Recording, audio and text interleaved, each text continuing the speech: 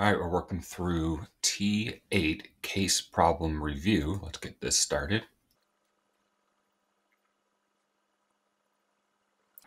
All right, and as usual, so this is cp.astaire.html. I'm going to open this in a new tab.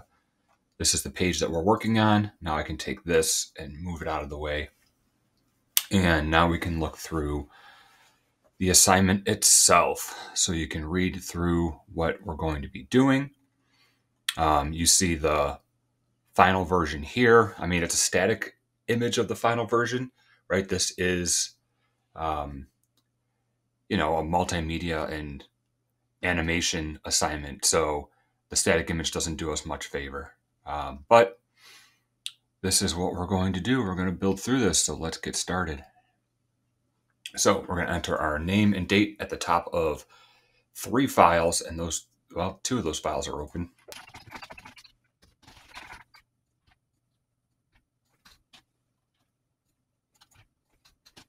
Okay, so we did that. And then on the HTML page, insert a link to cpmedia2.css and animate2.css. So I'm going to take the existing href. I'm just going to copy that and change styles to media and styles to animate. All right, that's done. And it's important. Let's come back here, refresh, hit F12, and make sure that in our console we don't have any errors. Okay, so now I know I loaded those files correctly. And I keep coming back to this HTML page time and time again to make sure that the thing I just did is working. Okay, don't try to do this entire assignment and then jump in and see if everything worked. Okay, so now in the HTML, we need to find the aside for listen up, which is right here, directly after the paragraph. So here's the paragraph. Directly after it, inserting an audio clip with the controls displayed in the browser. So use the audio tag, and controls displayed is the controls Boolean attribute. So just by having this Boolean attribute here, it'll display the little Windows player within our HTML page. And then we have 2 audio sources. So we have source src equals cp song.mp3. And this type is audio MPEG. I think it's audio MPEG. And then we have another source, OGG, and its type is audio OGG. I know that one's right. And if the browser does not support HTML5 audio, so if the browser does not support this audio tag, have a paragraph, the message, update your browser. So if your browser does not support the audio tag, it'll ignore this, it'll ignore this, it'll ignore this, and then it'll display this paragraph. All right, so I should have checked the linking CSS. Okay, that's done. And now insert the audio. That's good. We can come back here and refresh and see.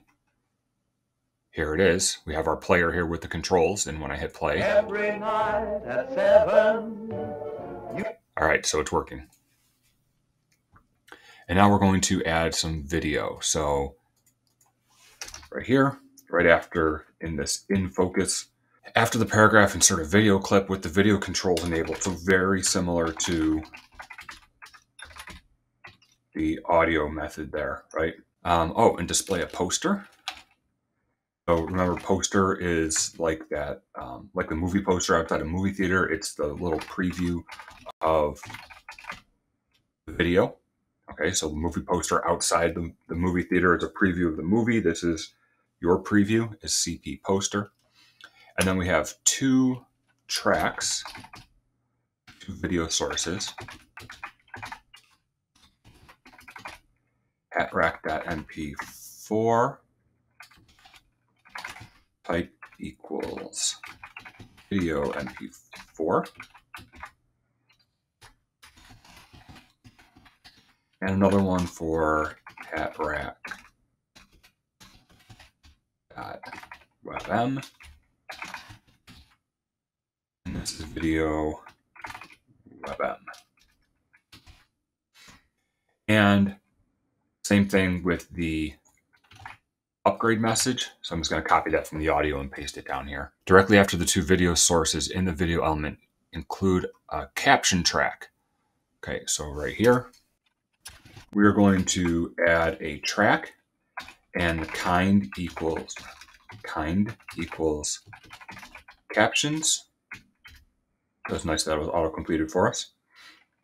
Source is cp captions2.vtt, and the label for this is movie captions, and it is the default caption for this track. And we're going to be working on this captions VTT. It's an empty file right now. We're going to be working on that a little bit later. So let's check this out. All right, we have done that. If I come back here and refresh, so what you see right now, where it says the hat rack dance, this is the poster. And then I hit play, and the video starts playing.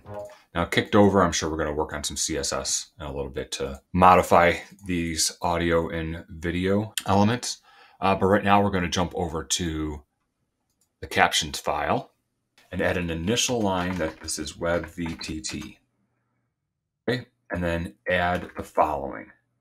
So we need a title that appears at a half second in, and it's going to go until 5 seconds in. Containing the text, the hat rack dance, closed in class tag. So in VTT, that's just C, with the name title.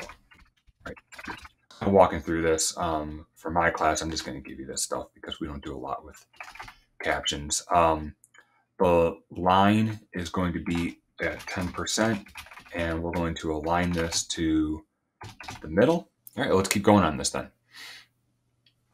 We need a sub cue 5.5 to 9 seconds in with the interval with the text from the Royal Wedding 1951. So this is my text, and this is a subtitle, and this is going to be going from 5.5 seconds to 9 seconds. And close the Royal Wedding 1951 within I tags to italicize it, and place it at 10% line and in the middle. So we already have this here. Okay, let's come back, refresh, let's see. So a half second in, the hat rack dance goes until 5 seconds. You can watch the timer here. A half second later from the Royal Wedding, and that's italicized and ends at 9 seconds. All right, almost done here. A finish cue. So at the end of this thing, and I copy and paste these timers. It's easier. So from 1 minute and 5 second mark, so 15.000 to the 1 minute 11 second mark, in the text, see more videos at Cinema Penguin. Enclose Cinema Penguin within I tags to italicize it. It's the caption at the 80% line, so I'm going to take this here, paste it here, 80% line, so we're coming down 80%, and the 90% position, so we hadn't worked with that yet. So that's 90% to the right of the video. And because we're doing that, we want to align this to the end, or like right align the text. One more time, let's look at this. I'm just going to skip ahead like to the end here to what, like 1 minute 5 seconds. We should see down in the lower right our finished caption. There it is. Let's check this out. Good job, that passed. And WebVTT is really particular. You can look up, there's a WebVTT validator. You can look that up and dump your code in there if you're having any problems with this, but just make sure you get this code as shown here. All right, now let's work on the media. Right, we're going to add some styles to this. Insert a rule for all audio and all video elements that displays them as a block element. The width of 95%. Center the elements. So remember, they're block. So we can center this by setting the top bottom to 20 pixels and the left right to auto. So this left right auto is what centers it, right? And normally what we've done in other assignments is just margin 0 auto. But in this case, we want some actual margin on these elements. Okay, we're not being graded on track styles. I'll go through it really quickly. So when you're dealing with track styles, what we're doing is we're using the Q selector. So I'm just going to dump the rules in here. It sets the background color to transparent. Did that. Sets the text shadow. So we're offset by 1 and has a blur of 2 pixels and the shadow is black. The actual color of the text is this 255, 177, 66. The size is 1.2 M, and then the font family is sans serif. So we're getting rid of the hat and feet on our font. And then we're also going to add a bunch of blank lines here so I can move this up. When we're working with the title, so if you remember, have this C.title. This means this is the title class. So cues that have the class of title, what we want to do is make the font larger, and we want the font family to have hat and feet, right? Serif. So if I come back, refresh this, there, that's serif, right? It's that orange color that we got from the Q. Everything's orange, so that appears to be working. So you're not tested on this, but there's the code for it. And again, I will just give that to my class. All right, that passed. Great work. Let's move on. We did that. We verified everything. We've been doing this all along. I think the only thing we didn't... Every night at 7. I don't know if we clicked on that yet, but I just did. So that's working. All right, now we're going to do some animations. Maxine wants to create a transition for the links at the top of the page that enlarges the text. All right, we're going to be an animate, by the way. It moves it out and above its default position. Open this and go to the transition style and create a rule for the nav top links. Make sure you get that capital L in top links and the anchors in the nav element with an ID of top links. So if we come back to our HTML, nav with an ID of top links and anchor. So these are the things that we're talking about. So when we have these, by default, we're going to set the color to this RGB color, this white, and we're going to add a text shadow of 1 pixel, -1 pixel, blur of 1 pixel, and RGBA of 0001, black. That's a very complicated way to say black. And then uses the transform style. We're going to transform this to a scale of 1 to 1. And I don't know why I'm typing this out. You can just copy paste. And a translate of 0. So what does this do? Let me take this out. Come back here, we look at these things, refresh, nothing has changed because the font is already white. Oh, I guess there's a shadow on there that there wasn't before. And it's really hard to see. If I blow this up, you can see that there's that shadow that goes to the upper right. Okay. So when I put this transform in here, scale of 1 to 1 means make it 100% size, and translate Y 0 pixel means move it 0 pixels. So it doesn't do anything. But what this is doing is it's setting the base for our actual transition. So let me see here. Let me check to see what we need to verify.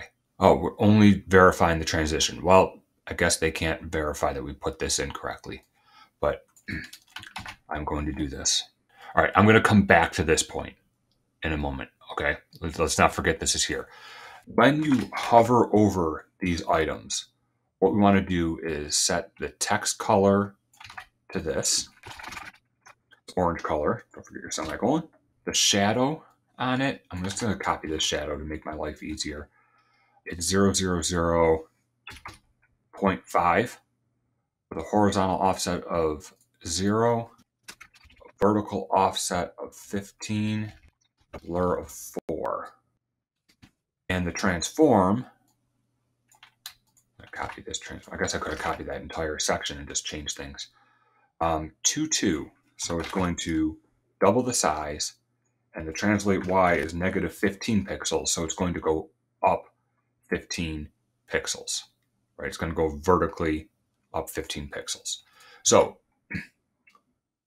when I hover over one of these things, it takes the actual element, moves it up 15 pixels, changes the color, and my shadow is way down here.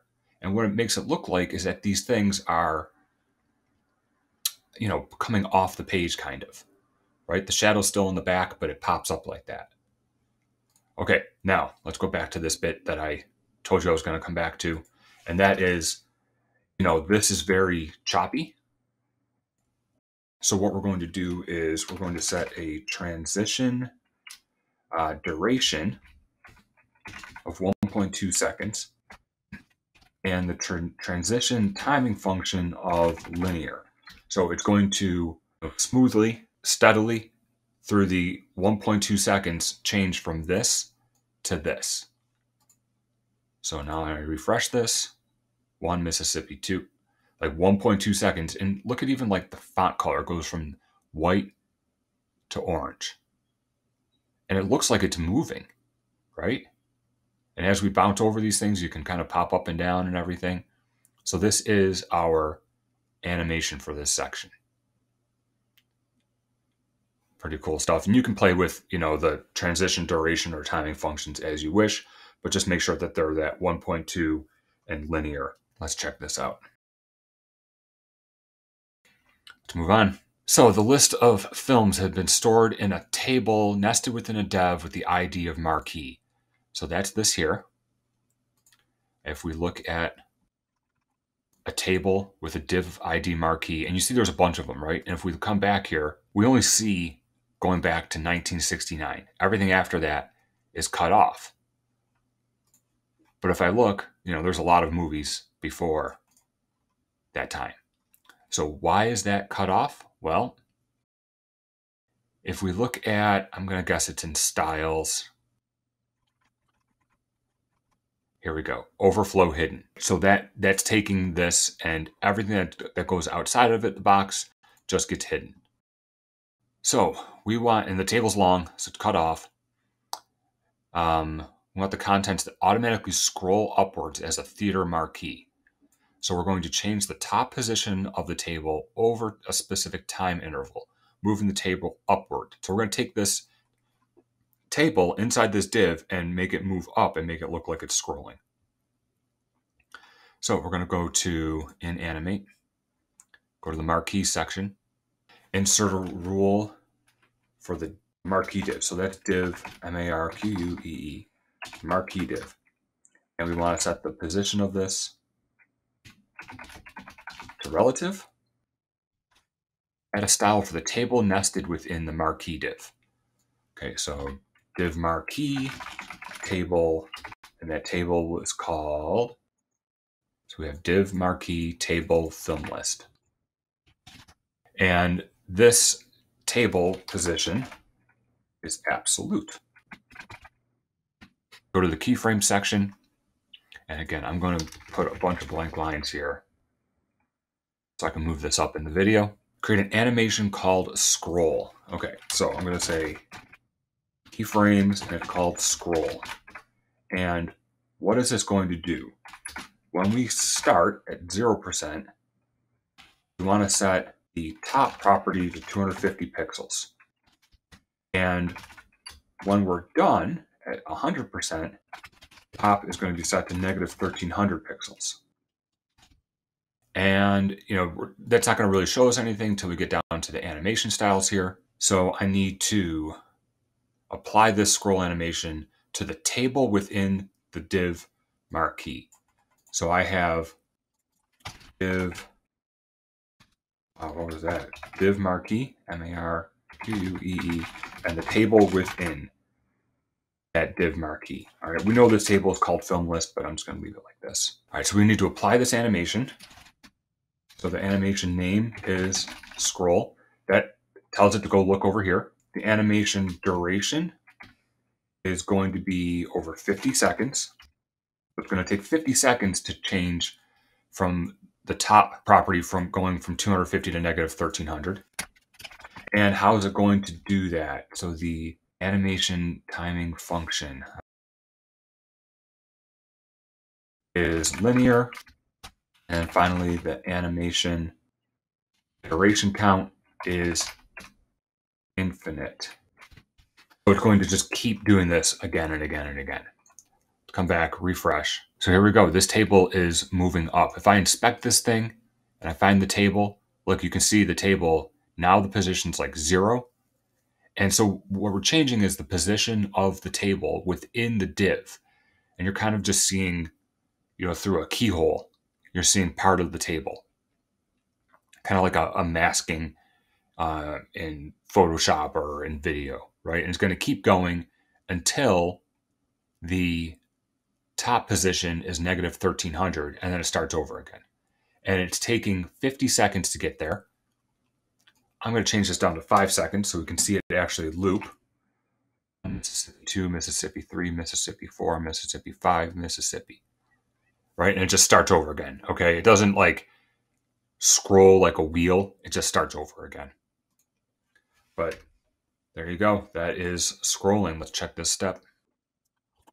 Great work. Verify this works. We did this. We could run it through the HTML validator if we needed to. We can also run our CSS through the Jigsaw CSS validator, or you can even search for the Web VTT validator and check that code as well. So we're done. Go ahead and submit this assignment. And you've just done the Fred Astaire biography page.